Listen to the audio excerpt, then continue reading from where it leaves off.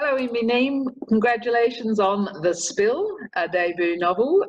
Very exciting. And I wanted to talk to you particularly because I know many people out in our region and well, everywhere really will be fascinated to find out how you won the Penguin Literary Prize, or more to the point, what it means to you to win the literary prize. So I'd like to start, we'll talk about The Spill, but I'd like to start a little bit about how you came to enter the Penguin Literary Prize, because it wasn't the first one that you entered, was it? Well, no. I have been writing long form fiction for about 6 years. Prior to that, I was a blogger. There was a long period, 12 years, where I wrote nothing. And then before that, I short stories and, dabbling in writing. So I've always identified as a writer, even though I haven't often written. But in the last 6 years, I've been going hard. And The Spill is actually my third manuscript. So I had written two, and I'd been trying to get them published, and I'd been throwing them at every competition and unpublished manuscript prize that there was out there. And I got close a couple of times, like so close. And by the time that I'd written Spill, the Penguin Prize had become a thing, had been opened, and it was another opportunity. And I wasn't actually able to enter the first year because the manuscript that was ready was actually with another publisher, which is against the rules. So as I was sort of writing The Spill, I was thinking, I'm aiming for this prize, with absolutely no expectation of getting anywhere with it. But, I've always used these sort of unpublished manuscript awards as a way of setting myself deadlines, because I work very well under pressure, and when left sort of, free and easy, loosey-goosey, I take too much time. So it's a way of disciplining myself and having something to aim for. That actually answers the question that was occurring to me while you spoke, because a lot of people will say, how do I get something finished? And I was wondering whether, when you say you were aiming for this prize, did it change the way you were writing the manuscript?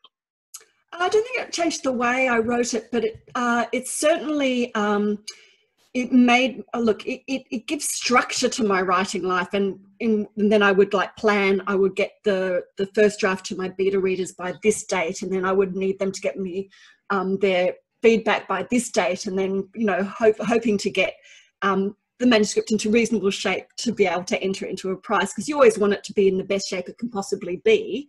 Because I made a mistake of entering some early drafts in other prizes, and you realise, well, that's a wasted opportunity. I should have just held on another year. But there's always an impatience, and I think not just with me, but with other writers, you've kind of this burning desire to somehow get published.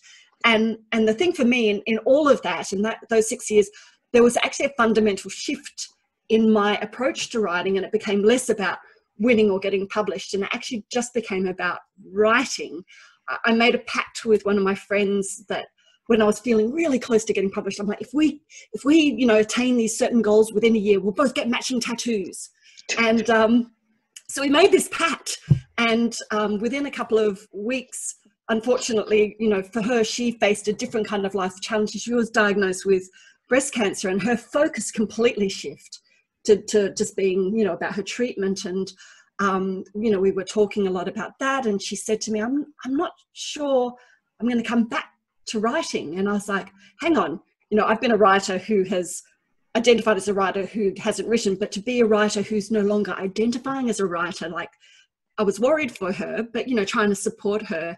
But she came back to writing slowly, and, her treatment went really well. She's in remission now, but she wrote about her treatment, and then she wrote more and other things. And through her journey, I realized that actually that's not what we should be aiming for, these moments of achievement. We should be committing ourselves to the writing and the joy of writing, the love of writing, the love of words.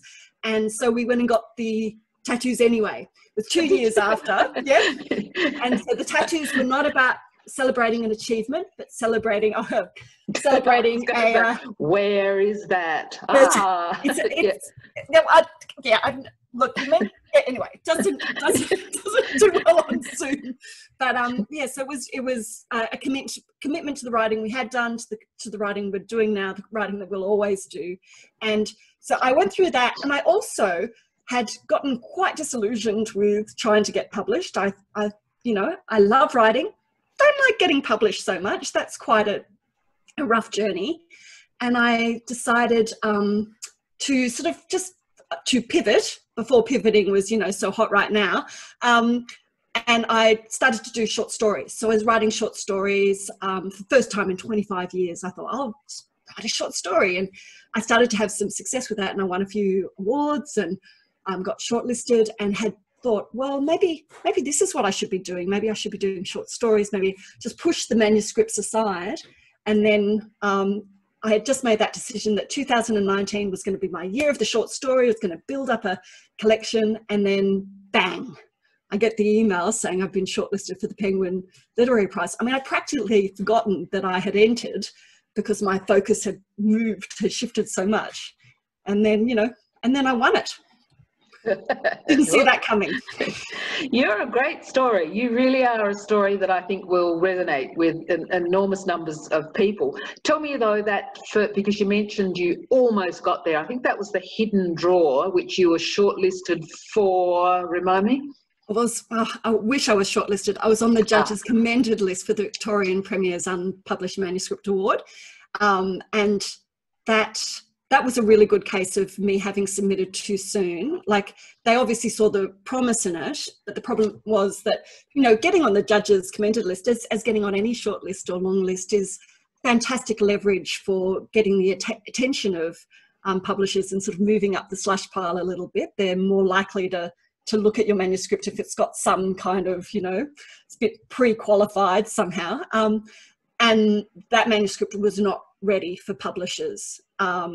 And so those opportunities that came out of being on the judges' commended list sort of fell flat. They just came to nothing, because I did go on the Hachette Queensland Writers Centre thing, and that was fantastic weekend. Like, I got so much out of that as someone at the very beginning of that journey to learn what's behind the curtain.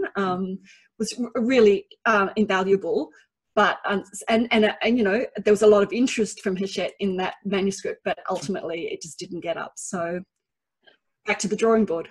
I am old enough to remember when the first writers' classes actually developed through universities, and the whole discussion about whether you can learn writing, and then this kind of layer added to it, the prizes, which are very sensible, it seems to me, from publishers, because they're actually allowing themselves to do the work in-house and snaffling anybody who looks as though they can develop it. Did you do a writing course? No, I have got a degree in English and Theatre Studies with I did honours in feminist performance theory, which has served me well in my working career. No, but so it was all about theory, and so no sort of practical creative writing.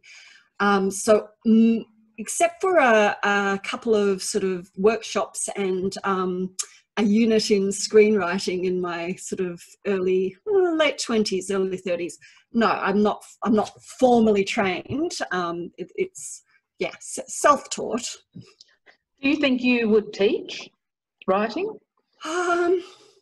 Oh, look, I think like a lot of particularly women, I always think, oh no, I don't know enough about that. But actually, just recently, I've started mentoring a younger writer who came to me, was putting in an application for a funding body, and I did the whole, I don't think I know, and I don't think I'd be able to help. But I've actually really enjoyed it, not just because I feel like I'm helping him, but also because it's a real chance to reflect on my own practice, and I like that. I like that sort of reflection, quiet reflection.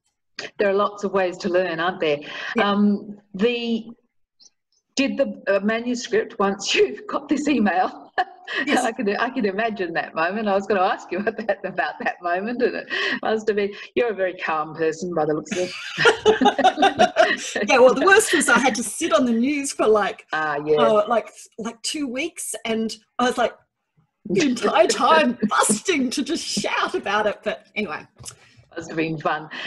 Did much work then go into it? Did it change very much from the time that the announcement through to the publication, which is imminent?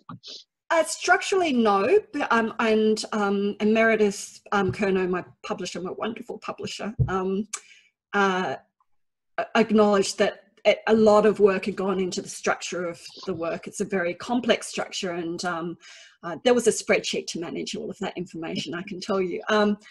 And then, so structurally, no, but it was more like, I always describe it as being a bit like a mixing desk, you know, it's like, you know, move up these levels, down these, just that kind of mixing. So there was a lot of work to do, but not sort of big picture kind of getting rid of characters or getting rid of chapters. So, yeah. Yeah, because I often think that your story does certainly move forward and back in time, which is a pretty common structure these days, but yours obviously required it and we won't go into too much about the story. I will ask you to explain to people the story in a minute. Let's start with the title, because the spill is almost like, oh, I've spilled my drink, or oh, I've spilled my life. You know? So both of those things, did you come, who named it for you, Imbi? I named it. It had another working title in the first draft, but by the end of that first draft, I realised, oh no, that title's not what it is, what it's come to be about. So I was looking for something that would kind of capture the accident, which is the sort of inciting incident of the book, the car accident, but also, yes, spilling wine, because one of the themes, as I'm sure we'll talk about, is alcoholism, and also the spilling of secrets. And yeah, it just felt like a word that was going to serve a lot of the themes of the book. And yeah, the minute I came upon it in my mind, I was like, oh, I think that's it, because I've had trouble naming manuscripts in the past, like real trouble. But when I came upon the spill, and then it was like, is it spill or is it the spill? And then I was like, no, it's the spill. Yeah, sounds like a hell of a lot came together for this book for you. Tell us, if you got your 30 seconds to tell somebody what your book is about, which I know people hate that idea, but tell us, I hope by now people are going, oh, what is this about, Imbi? Tell us what the spill is about. Well, the elevator pitch, and I've said this elsewhere, like I've never actually used it in an elevator, I'm dying to use it in an elevator, is no two people experience or remember the same thing in the same way, especially when they're sisters. So the idea is, I took this incident, this car accident, which was actually something lifted directly from my own life, a car accident that I was in when I was 10 with my mother and sister. And then I fictionalized it. I was really interested in exploring those moments in a person's life upon which your life can kind of turn or pivot. There's that word again. Then they can be big moments and they can be small moments. And particularly for that car accident, no one was particularly hurt. The car was wrecked, but I felt the impact. I'm still feeling the impact of that car accident to this day. And my mother would probably hate me saying that, but it really fundamentally changed who I am and how I experience the world. And I wanted to sort of take that as an initial idea and then look at the pivotal moments in these two sisters' lives, which kind of turned them away from each other or towards each other. So that, yeah, that's kind of the idea. I don't know if that says what the book's about, but it says something about the book. We should tell people that it's more or less contemporary. It Yes. takes us back to their childhood, as you just mentioned, and it brings us forward. It's got a complex family narrative. Hells bells, what a family. They are really an interesting bunch of people. Are there many things that you've had to appease family members about, Imbi? If you had to say, no, it's not you. Well, of course, I've already told my mother and my sisters that, you know, this is obviously a book about sisters and about mothers, but it's not them, and they understand that. But it's just interesting because I wouldn't let my mother read it until it was a real book. I just said, no, Mum, you have to wait. Although I did offer both my sisters the opportunity to read it before it went to publication, just in case there was anything that I had accidentally mined from our childhood that they didn't feel comfortable about me, you know, putting out there. But so I had, because I'd started with that car accident from my own childhood, and it then had become such a much bigger thing, and a much, you know, it's like Samantha and Nicole are just not me and my sister. Tina is not my mother, and I'd gone into this whole other world. But the first and only thing that my mother, the first kind of preview she had of that was me reading the first chapter online for a Read Tasmania, doing a sort of a lockdown reading group. And so on YouTube, she listened to me do this first chapter, and I realized that in isolation and without the rest of the book to go on to read, she must think that I had just completely plagiarized or cannibalized my entire life. I was like, no, Mum, it's okay, it's okay. It's very different from them. There's nothing, no more surprises. But yeah, that's the only real tricky moment that I've had. So you did grow up in Perth? Largely, both my parents were in theatre, so we moved around a lot. So, but I was born in Perth. I spent my first 3 years of school in Perth, my last 3 years of school in Perth, and my university years in Perth. So at heart, I feel like I'm always going to be a Perth girl, even though I've largely lived in Melbourne, you know, the last sort of 17 years. We get to move a bit around. I had to chuckle because the publishers notice about this book says, you know, in remote areas. It's like, you know, 2 hours out of Perth is seen as remote for city people. It's being a Bendigo person, I chuckle at that. But we do get to learn a lot about, we go to Bustleton, I think, at one stage, or anyway, you know, but you're in Perth, you're in the McMansion territory, you're out in the other parts of Perth, you're out and about a bit. Perth's got, and West Australia is a very strong literary history, hasn't it? I mean, you must have felt that you were treading some well-earned paths out there. I know.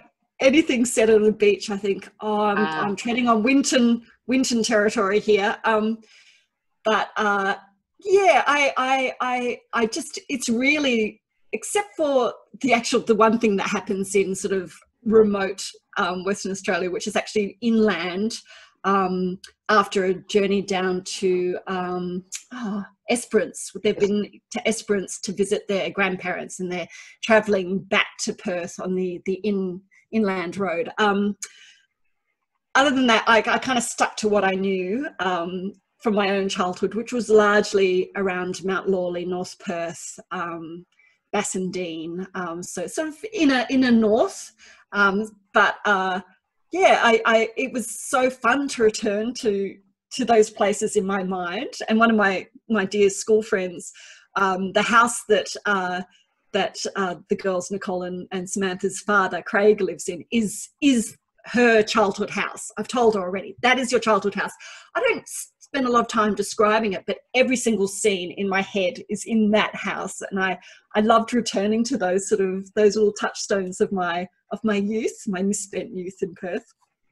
But you do start in a pub. And the drinking thing about this book is really interesting. I think especially at this time when we're getting these stories filtering through about, you know, and you see the jokes on the, you know, oh, I drank another bottle of wine, you know, oh, let's have another, it's 10 o'clock, let's drink again. And yes, I get the humour, but for you, there's I mean, it's the first book I think I've read, you know, about Australia, about growing up in Australia, about the ubiquitous nature of drinking. And in your case, you start with Tina, who is sloshed from the start. I mean, it really does destroy her.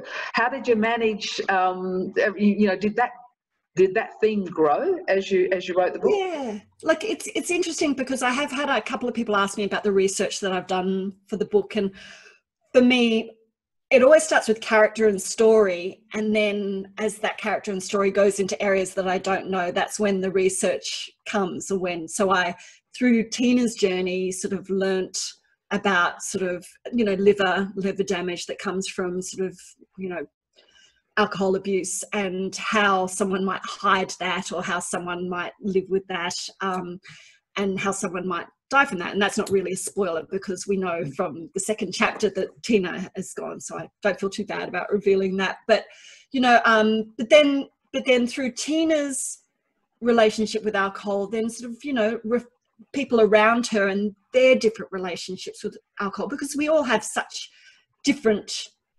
relationships with this thing, this that people are very casual about on a kind of a social sort of a society level, but for some people is such a big problem, and that casualness sort of like belies that. It kind of I think we need to be a little more cautious or careful in the way we talk about the bottle. Indeed, and also about the truth of relationships with there's, and again I won't do a spoiler, but there's a moment when one of the sisters asks the other, why have you always had a problem with this? And there's sort of a sitting, which is a really good question, I think, to ask someone. Let's not fight about the problem. Let's work out why there is a problem. Do you have a good relationship with are you able to talk freely with your sister? Well, so I've got two sisters, one of whom is like 3.5 years younger than me, and the other is 19 years younger than me. She's I say the product, that sounds a bit cold, but she's my dad's second marriage to my lovely stepmother, who is nothing like any of the stepmothers in the book. I should just say that. But yeah, so I just think that the sister relationship of all the family dynamics is the most complex and fascinating. Just so much in there, and not just from my own experience with my sisters, and the misunderstandings and miscommunications, the little rifts, and there's times where I'm closer to one sister, and then other times when that sort of shifts, and but my friends around me and their sisters, I love anybody talking about their sister. Just like, there's always so much juice in there, because that just fascinates me. So it was such a delight to write about the sister relationship. But that's not my relationship with either of my sisters, that dynamic between Nicole and Samantha. But it was fueled by 1,000 different stories that I've been collecting over the years. You say that, but I'm starting to see a pattern coming here, Imbi, because the stepmothers in your book, which you say, like that, you're actually really the narration is really kind to them. And again, it's the first time I've ever sort of, for a long time, seen a story that allows these women a fair space of their own. Everybody gets a fair, this is a compliment, because everybody gets a fair space of their own. Everybody gets a kind of two sides to the story. And I really enjoyed, this is not really a question, I really enjoyed the space that you give those women who come to marry into the family. And did you do a lot of were they always going to be like that, I guess, is the question I'm asking, or maybe they developed? Well, I think I have been through a divorce, so I'm on to my second marriage. I can kind of slag Craig off for his 3 marriages, but I'm almost there. But I think having gone through a divorce and the complexity of a divorce situation, I learnt that that two sides to every story. And so, that happened sort of 10 years ago. And since then, whenever I hear someone saying, oh, such and such, so-and-so did such and such, I'd be like always trying to step around and see the other side of that story and not just take it on face value. So I think the spill is a real kind of, it's again, a product of the last 10 years of my life, a real self-learning about other people and not being quick to judge. So, in the way that I try not to judge the people in the book who have alcohol problems. So I didn't want it to be a polemic or didactic, do not drink, but I wanted to be, lots of sort of different textures and different shades of colour for those issues, and similar with the relationships, to have to come a tapestry, or I'm going off into I should just finish this sentence. I often think that's the same thing, but now I'm starting to wonder, and let's wind back to your start where you talked about short stories. And I occasionally read this and thought that'd stand alone, you know, and that'd stand alone. So did any of them start as short stories? No, they didn't. But I did intend that to them to be sort of episodic in a way. And partly the way that I've ended up structuring it. So rather than some very early feedback I had from one of my beta readers was like, why don't you just set it all in the present and just have flashbacks to the past? And that thing about experience and memory being quite different things and how we fictionalize our memories over time was also really interesting to me. And I was basing it largely on a friend who's had this sort of fight with her sister where they both remembered something from their past so differently. It was like it was two different childhoods. It was hard to imagine that those two people had experienced the same thing under the same roof. And so I really wanted to have a sense of what people experienced at the time as these little kind of capsules of memory, and then sort of related that to the kind of the present day narrative and how that had gotten sort of twisted or bent out of shape into the narratives that they ended up telling themselves over the years. Absolutely. I think a lot of us will respond to that and recall things ourselves that we've fought with siblings about, that no, the fig tree wasn't in the front yard. The fig tree was back behind the, you know, that kind of tiny detail. So Imbi, at this stage now, do you think you will evolve another novel? You're starting to infect me. You know, another product. Do you think it'll be back to the short stories? Are you still writing the short stories? What's happening now? Short stories have been largely put on hold. I have kind of written a couple, and but I'm itching to get onto. Got this idea for a fourth manuscript that I just really, it's all I can say at this moment. And it's like a big reveal, sort of exclusive for Bendigo Writers Festival. It's something about postcards. Ooh. Yeah, so I've been working on this idea. I know. So I've got to think of it. The elevator pitch isn't quite there yet. Postcards from surfers. Who was that? I don't know. Don't ask me because COVID brain. But yeah. But the other thing I was doing up until about a month ago was actually going back to one of my earlier manuscripts, and you know, because having gone through the editorial process and learned so much about my own writing, I'm now trying to take those sort of freshly honed skills and sort of, you know, attacking those earlier manuscripts. And I think, you know, maybe they can be saved. I was going to ask that. Is that the hidden drawer? Is that the one? The hidden drawer will need quite a bit of work, I think. And I'm lucky now through this process to have an agent who's we've had some discussions about what I might do with it, but it's a bigger job. But the second manuscript needs, it just needs a good spring clean. And I think you know, I think I know how I want to attack that. Did you start with sort of mystery? When I think of the hidden drawer, was that a mystery story, or was it crime, or what? Well, I always describe myself as being a domestic mystery writer, but it's not, you know, murders and sort of, you know, those kind of large scale intrigues, but more the smaller things like, why doesn't Aunt Joan speak to Aunt Peggy anymore? Or like, you know, who left the milk out? But, but you know, I am, and I actually looked at the spill as being a whole series of tiny little mysteries that I introduce and develop and then resolve. As well as the larger mystery, which is what actually happened in that car accident. Well, as the spill goes out into the world, I don't think we should raise our glasses to it. No. Well, I've got coffee here, but maybe that's another kind of problem. But excellent. We will raise our glasses to it. And thanks for being with us for Bendigo Writers Festival's backstory. And I hope very much that we see you up in Bendigo, for when the book is out and about and the next one's ready to go too. Thanks so much, Imbi, and good luck with it. Thank you, Rosemary. Thank you so much for having me.